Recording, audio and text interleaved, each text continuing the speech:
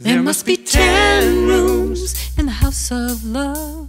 What was the architect thinking of?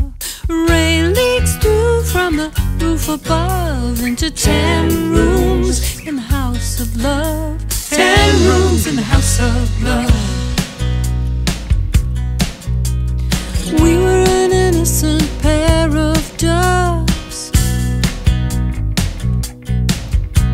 when we moved into the house of love. It's easy to enter, but it's hard to leave. And from the outside, you'd never believe that there are 10 rooms in the house of love. What was the architect thinking of? Rain leaks through from the roof above into 10 rooms in the house of love. 10 rooms in the house of love. There's a beautiful entrance with a chandelier. 10 rooms. The basement's flooded with our tears. There's an eat-in kitchen, modern and bright. 10 rooms.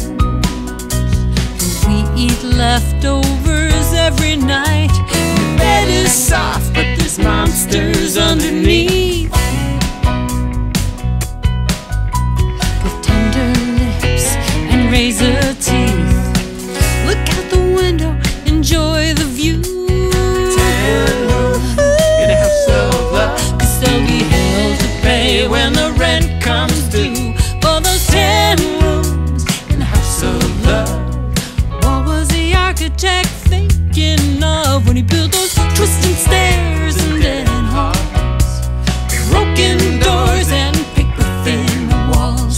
Rain leaks through from the roof above into 10 rooms in the house of love. 10 rooms in the house of love.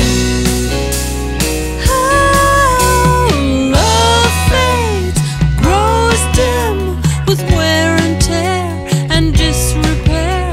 From blueprint to disappointment, dream home to nightmare. We're alright, we get along fine. 10 rooms in a house of love.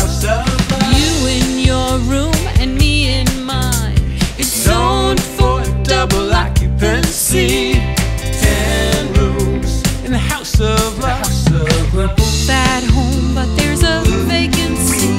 But there's still hope, it's not too late to rebuild this marriage of love and hate. We could liquidate and redecorate. We could renovate or relocate from the 10 rooms in the house of love. What was the architect thinking of when he built those dimly lighted corridors? Funhouse mirrors and slanted floors, twisting stairs and dead-end halls, broken doors and paper-thin walls. Rain leaks through from the roof above into 10 rooms in the house of love. 10 rooms in the house of love. 10 rooms in the house of love. Oh, 10 rooms in the house